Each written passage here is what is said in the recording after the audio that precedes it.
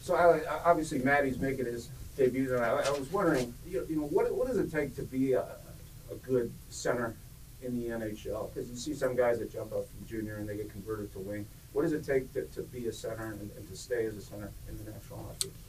I mean, obviously, it's. I remember for my part coming in here, this is a different league for sure. I mean, obviously, the way you play back in Sweden and then compared to this, you have to adjust a little bit. But I mean, like I said, from the parts I see from his game, he has a really good skill. He's really smart out there. So I feel like that's a great asset to have, just to start off, to be a smart center and read the game. And I mean, it's going to be really excited to see him play. And I know the first game feeling how it is. I bet he's a little bit nervous, but I feel like you just got to go out there and enjoy it and make the best out of it.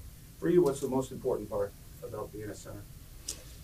I don't know. I take a lot of pride. Try to play a 200-foot game. Used to be all over the ice, defensively, offensively. But I don't know. I wouldn't say there's like one part that sticks out more than the other. I feel like to be more of a all-around center and be good at all spots. But I mean, it's just my type of game. Everyone's different. But I'll say that's probably why I've been sticking around the league, just adjusting to the game and using my smartness.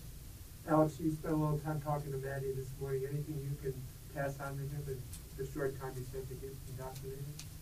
I mean, I feel like at the end of the day, you're coming into a new team. It's a lot of new things. Like you said, it's been a hell of a 72 hours for him.